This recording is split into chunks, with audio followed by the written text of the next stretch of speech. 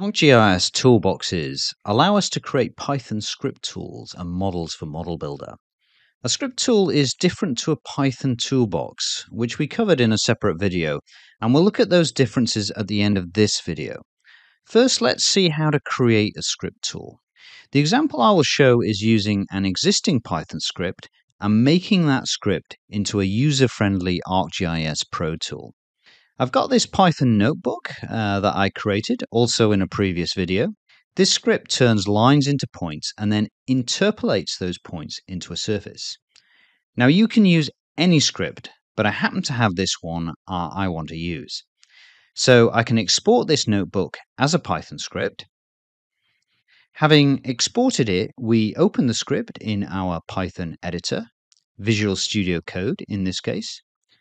Now, to be able to use this script in a tool, we need to modify the inputs and outputs. A script tool uses the ArcPy get parameter as text to get input and output for the tool. So the existing script has the datasets that are used hard-coded, and the notebook was referencing layers in the project. We are converting this to a tool where the user is going to define what data is going to be processed. So we need to change the hard-coded input and outputs to get parameter as text. We will then get a configurable tool. So let's get rid of the workspace. The script had assumed all data was in the same place, but we'll remove it so the data can be anywhere. Then replace the other input and output with get parameter as text. Also, this ArcPy tool had the name of the field it was going to process hard-coded. So we're going to change that to a user configurable field with get parameter as text. And by removing the quotes, we make it into a variable. And as we don't have a workspace defined, we need to ask the user where to save the raster as the output.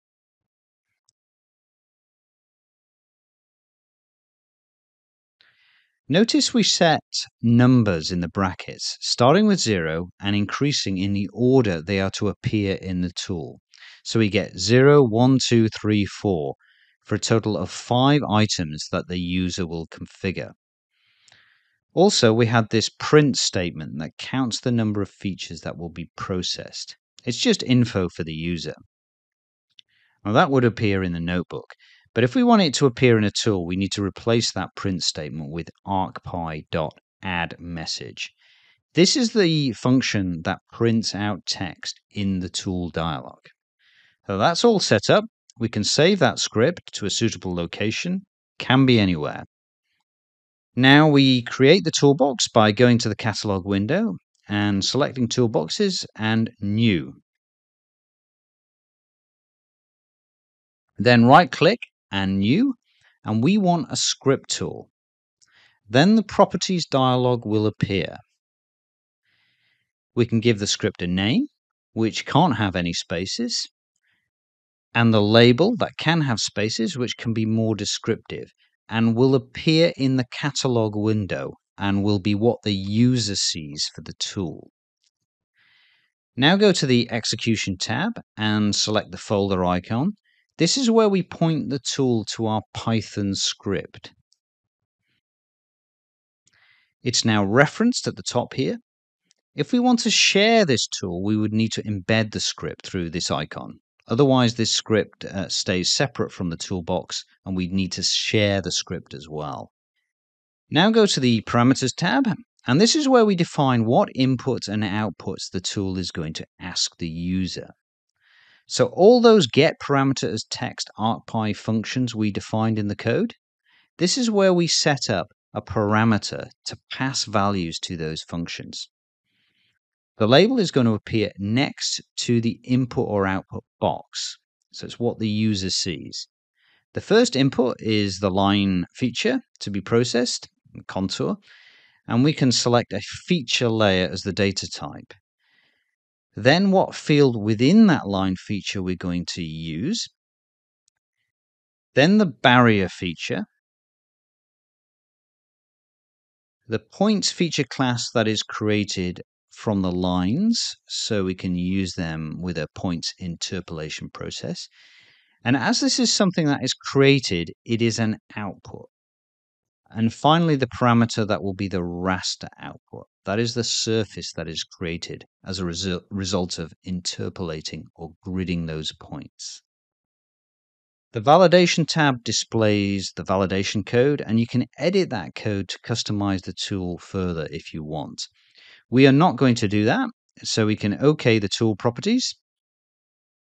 Now, when we open the tool, we have the 3 inputs and 2 outputs that we defined as the parameters, which in turn can be obtained by the script with those getParameterAsText functions. So we have the input and output boxes, and if we want the parameter tooltip to show some explanation for the user, which are empty at the moment, we go to the metadata and edit. Then in the metadata dialog, go down to the syntax and we can put in some instructions, even with a bit of formatting. Save that, and when we hover over the icon again, we can see those tooltips to help the user to know what parameters they need to select. So let's set up the tool ready to run. As the inputs are feature layers, they will show data in the content pane, and we can either select from the drop-down menu or drag the layer into the input box. Need to specify what field is to be processed. Then the output, which was a raster data set, so need to save that to a geodatabase. Now we can run the tool, and the input contents layer is converted to points, and these points are interpolated, resulting in a surface which is shown as a raster as the final output. And if we look at the post-run tool messages, we can also see those that ArcPy message printout that we defined in the Python code. So script tools which are part of atbx toolboxes were introduced in ArcGIS 9. Originally they were just tbx files, subsequently renamed to atbx in Pro. Model Builder models are also created in toolboxes, and you use script tools as part of models as well. Just drag them in. Python toolboxes were introduced later in ArcGIS 10.1, and with these you can do everything in Python. There is no properties dialog to set up, as we have just done with our script tool. And for experienced Python coders, operating entirely in a Python environment has some advantages. For those less experienced, the atbx toolbox might be better. A lot of the properties can be defined in the dialog rather than coding that up, and it can be used with Model Builder. Subscribe for more GIS and Python content coming soon.